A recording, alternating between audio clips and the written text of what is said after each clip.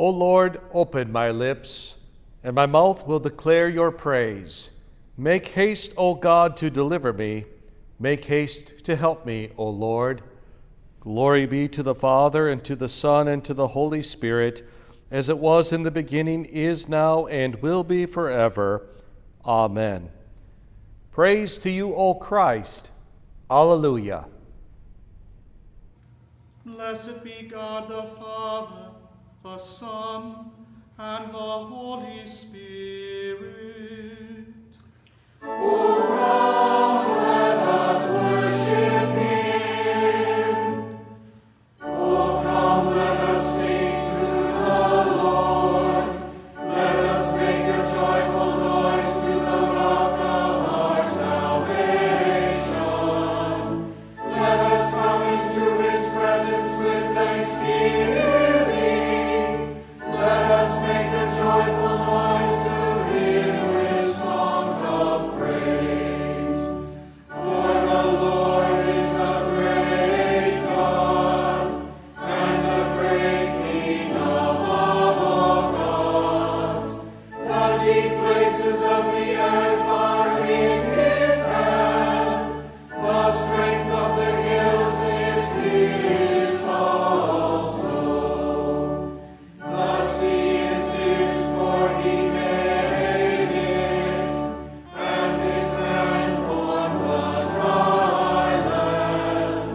O come, let us worship and bow down.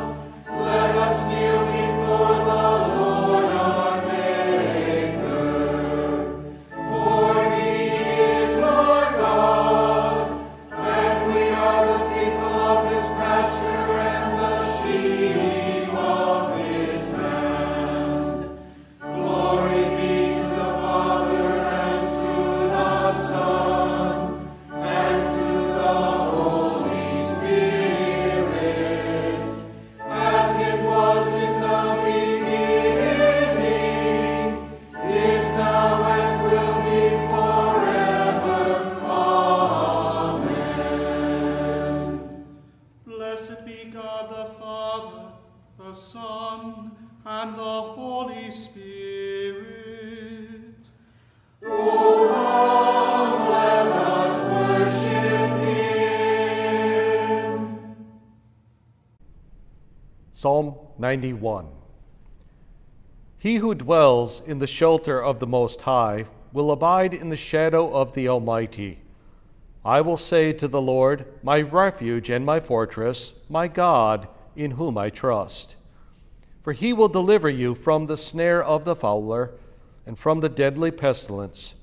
He will cover you with His pinions, and under His wings you will find refuge. His faithfulness is a shield and buckler. You will not fear the terror of the night, nor the arrows that fly by day, nor the pestilence that stalks in darkness, nor the destruction that wastes at noonday. 1,000 may fall at your side, 10,000 at your right hand, but it will not come near you. You will only look with your eyes and see the recompense of the wicked. Because you have made the Lord your dwelling place, the Most High, who is my refuge, no evil shall be allowed to befall you, no plague come near your tent. For He will command His angels concerning you to guard you in all your ways. On their hands they will bear you up, lest you strike your foot against a stone. You will tread on the lion and the adder, the young lion and the serpent you will trample underfoot. Because He holds fast to me in love, I will deliver him. I will protect him, because he knows my name. When he calls to me, I will answer him. I will be with him in trouble. I will rescue him and honor him. With long life I will satisfy him and show him my salvation. Daniel chapter 10. And behold, a hand touched me and set me trembling on my hands and knees. And he said to me, O Daniel, man greatly loved, understand the words that I speak to you, and stand upright, for now I have been sent to you." And when he had spoken this word to me, I stood up trembling. Then he said to me, "Fear not, Daniel, for from the first day that you set your heart to understand and humbled yourself before your God, your words have been heard, and I have come because of your words.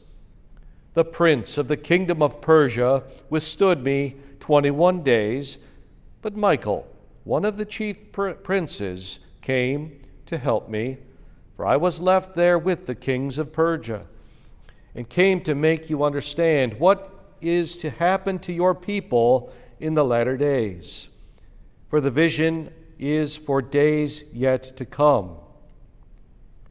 At that time shall arise Michael, the great prince, who has charge of your people.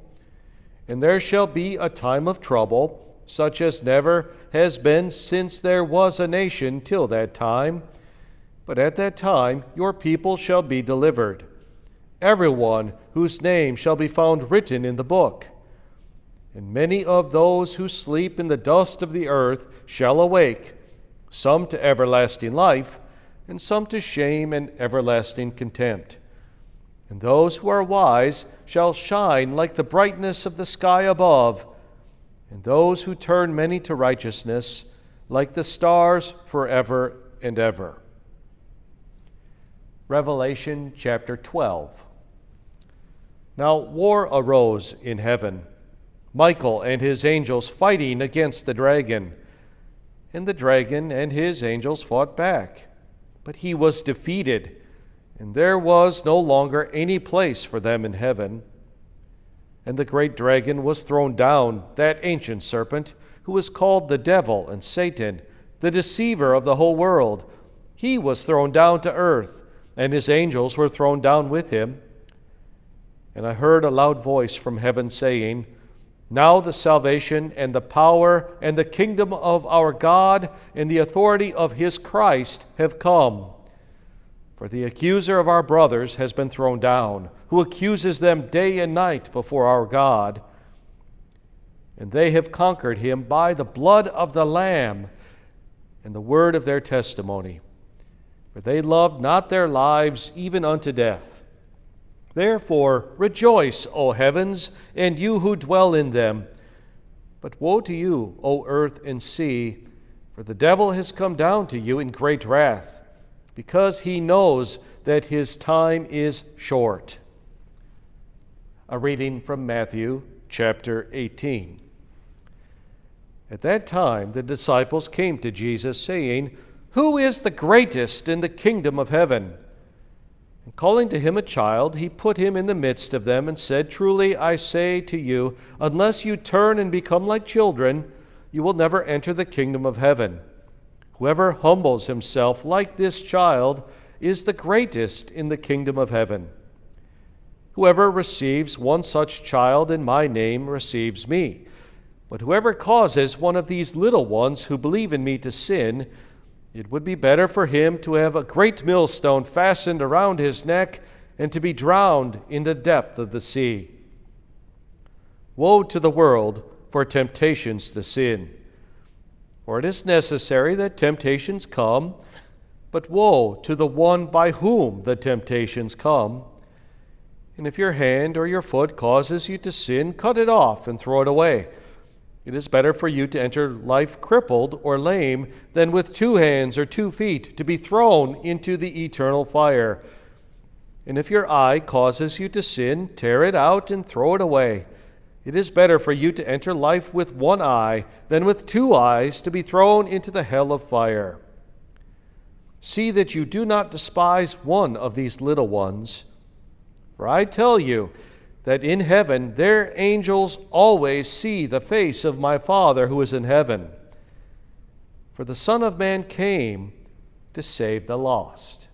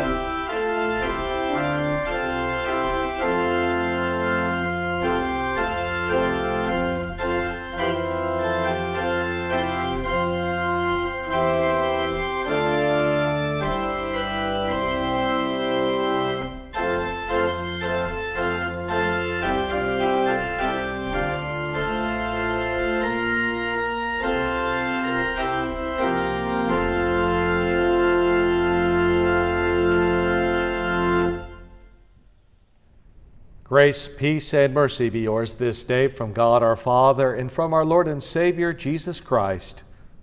Amen. Things look bad. Your religion is shrinking. People are getting used to the culture around them, and they're adapting to it. Your children are being educated by those who do not believe as you do. Folks don't know their Bible much more, and they live by it even less. It's all slipping away. Things look bad. Daniel saw this also, and it led him to fast and to pray.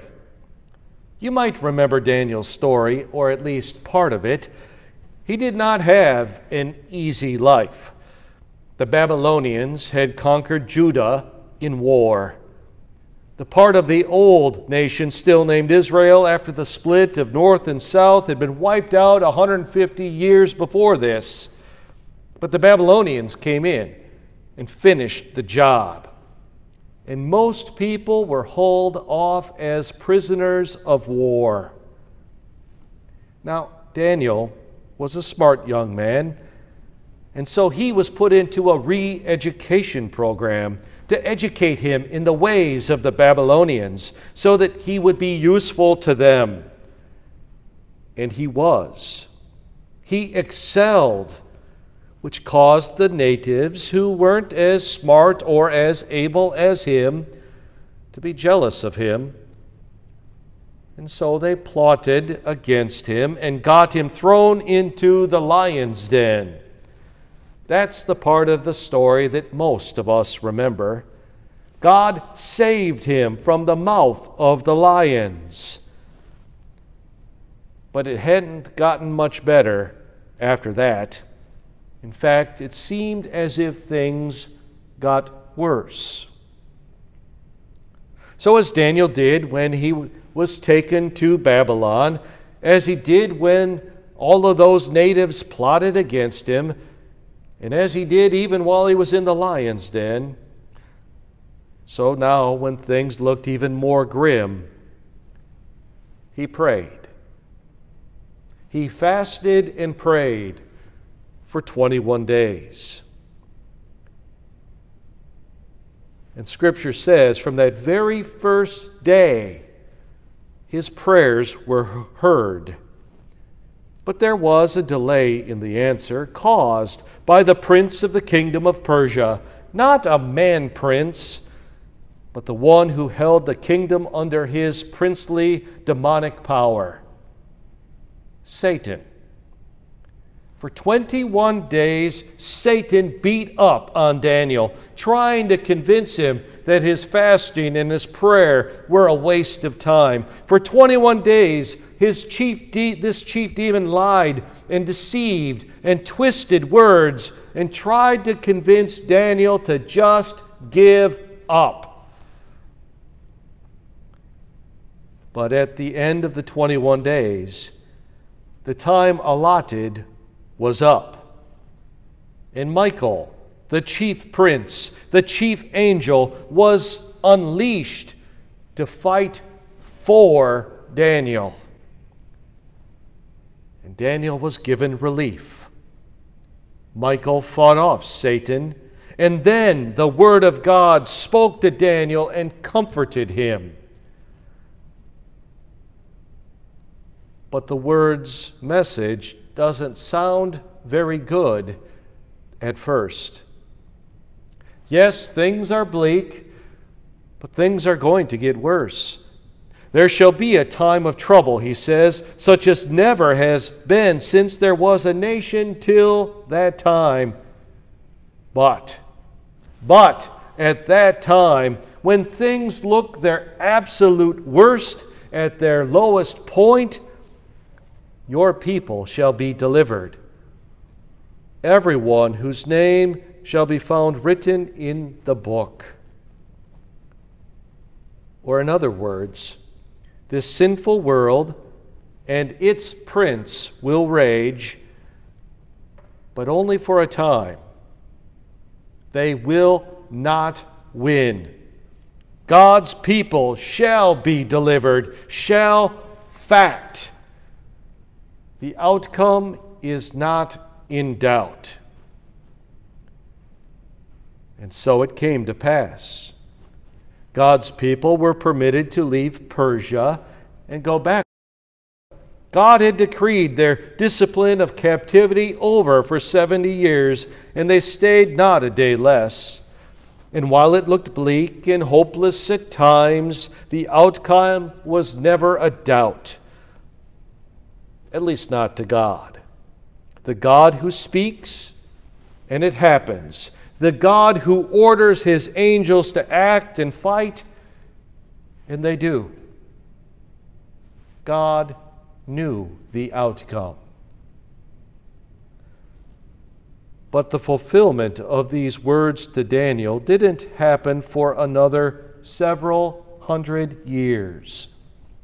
When the Word of God did not just come and speak to Daniel, but when the Word of God became flesh, when Jesus was born, when the Son of God in human flesh came to fight for you. Like Daniel, he too fasted and prayed. Remember that? But for Jesus, it was not 21 days. It was 40 days and 40 nights in the wilderness, being tempted and tormented by the same demonic prince that hounded Daniel. But for Jesus, no angel intervened. This was Jesus' fight. Angels came and ministered to him afterward, but not during the fight. And Satan knew it.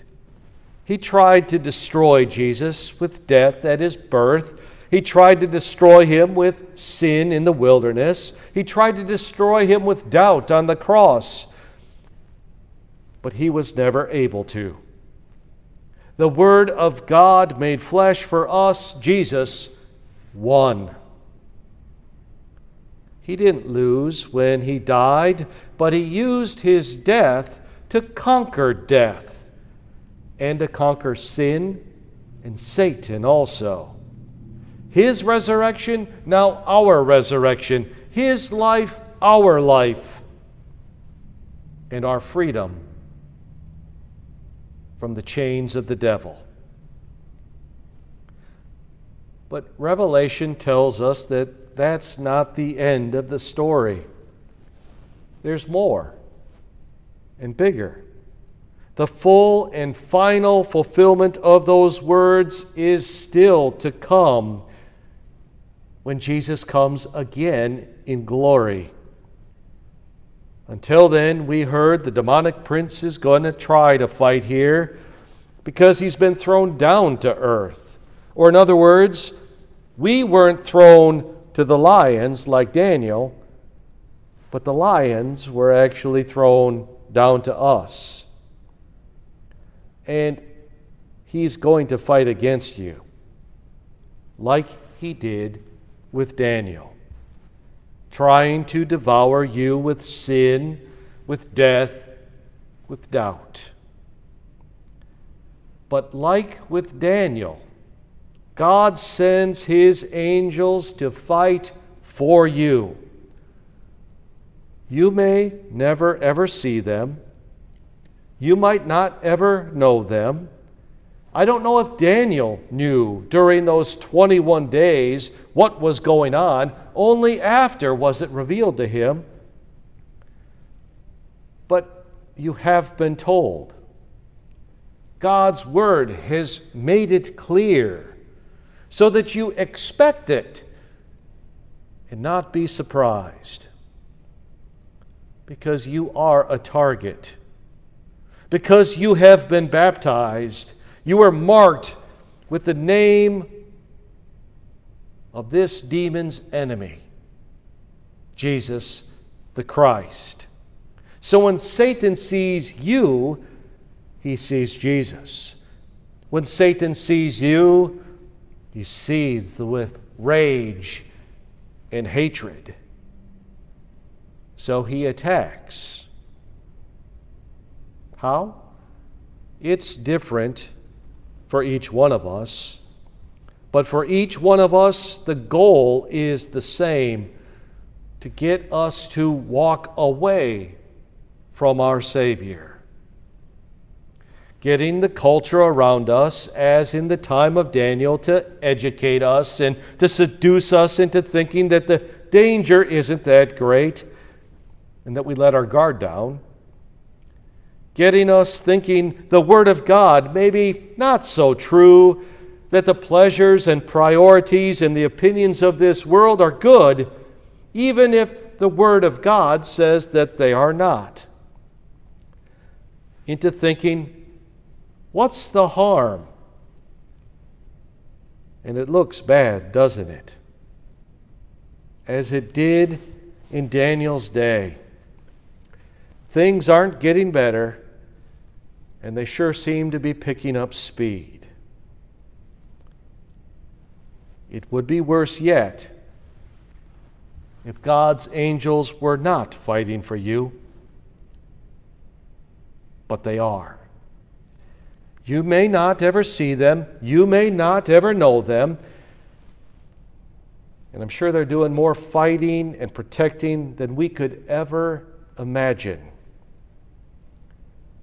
And it doesn't matter who you are as a Christian, how old you are, how strong you are, how small you are in the devil's crosshairs for a time. But when the days are up, the days that have been decreed, like with Daniel, the Word of God will come to us, and as we pray, deliver us from evil. He already is delivering us for sure. The angels are fighting for you, protecting you. But this too, the blood of the Lamb and the word of His testimony, they are delivering you at this very moment, giving you the Holy Spirit, giving you the forgiveness of your sins, and giving you the strength that you need. You shall be delivered. There are no maybes or ifs, because this is God's promise. You are baptized. You are forgiven. This is my body. This is my blood. This is the word of the Lord, sure, certain, powerful. Things may look bleak, but the Word of God is our light in the darkness, our confidence in the face of doubt, in our anchor in the midst of the storm. Because of these gifts of God and His angels fighting for you, nothing can harm you. Really, nothing. You might be hated. You might be thrown into the lion's den. You might be persecuted, and you will have Satan at you. But the victory of Jesus Christ is already yours. Nothing will overcome you. Not even if you die or when you die, because you will rise to life with Jesus. Satan, your accuser, will not have the last word. Jesus' forgiveness will. And with that forgiveness, you have everything. Life now and life forever. Jesus promised, and so it is. So if you look around our world today, it looks a lot like it was in the day of Daniel. Things are slipping away. The world is on the wrong trajectory, and things are picking up speed. And it would be quite easy to lose hope. But don't. We need to remember that there is more going on than meets the eye. That God's holy angels are fighting for us. and that while there may be a time when the attack is fierce and brutal and long and all seems lost, it's not. It was not for Daniel, and it's not for us. Because Jesus, the promised one, has come and is coming again with his angels in full victory. Amen. The peace of God that passes all human understanding, keep your hearts and your minds in Christ Jesus our Lord until life everlasting. Amen.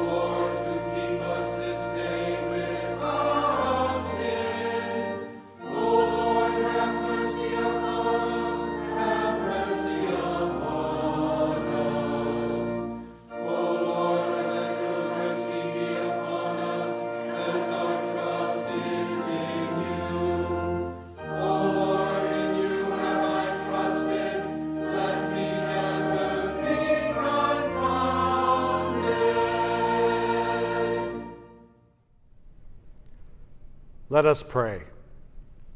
Lord, have mercy. Christ, have mercy. Lord, have mercy. Our Father, who art in heaven, hallowed be thy name. Thy kingdom come, thy will be done on earth as it is in heaven. Give us this day our daily bread, and forgive us our trespasses, as we forgive those who trespass against us. And lead us not into temptation, but deliver us from evil. For thine is the kingdom, and the power, and the glory, forever and ever. Amen. O Lord, hear my prayer, and let my cry come to you. Make us to know your ways, O Lord, that we may walk in the path of salvation made known to us in your word. Hear our complaints and quiet them by your merciful deliverance, that we may respond with trust and thanksgiving. Lord, in your mercy, hear our prayer. Encourage us, O Lord, by your Holy Spirit, that we may not lose heart, but being of one mind and one will, may serve you with gladness, doing the works of your kingdom and speaking your word of witness throughout the world. Lord, in your mercy, hear our prayer. Shine your light upon us, O Lord, that we may do what is good and right and live as faithful citizens in our nation. Bless our president, our governor, and all those elected and appointed to make, administer, and judge our laws. Lord, in your mercy, hear our prayer. Show us your compassion, O Lord, and in your mercy grant healing, comfort, and peace to all who suffer. Deliver them from all their afflictions, pain, sorrow, and fear. We especially pray for all those that we name in our hearts before you at this time. Lord, in your mercy, hear our prayer. Unite us, O Lord, that we may be one mind and one will in doctrine, witness, and service. Bless us as we come at your bidding to receive the body and blood of your Son at his table.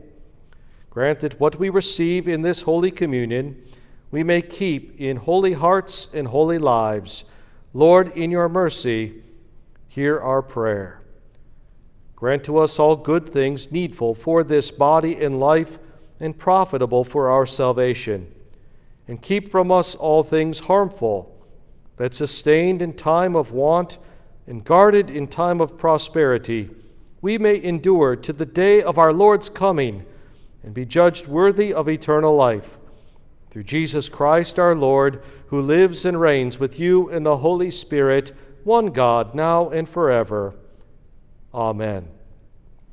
Everlasting God, you have ordained and constituted the service of angels and men in a wonderful order. Mercifully grant that as your holy angels always serve and worship you in heaven, so by your appointment they may also help and defend us here on earth. Through your Son, Jesus Christ our Lord, who lives and reigns with you in the Holy Spirit, one God, now and forever. Amen.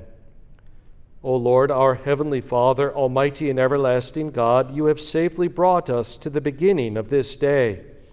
Defend us in the same with your mighty power, and grant that this day we fall into no sin, neither run into any kind of danger, but that all our doings, being ordered by your governance, may be righteous in your sight. Through Jesus Christ, your Son, our Lord, who lives and reigns with you in the Holy Spirit, one God, now and forever. Amen. Let us bless the Lord. Thanks be to God. The grace of our Lord Jesus Christ, and the love of God, and the communion of the Holy Spirit be with you all. Amen.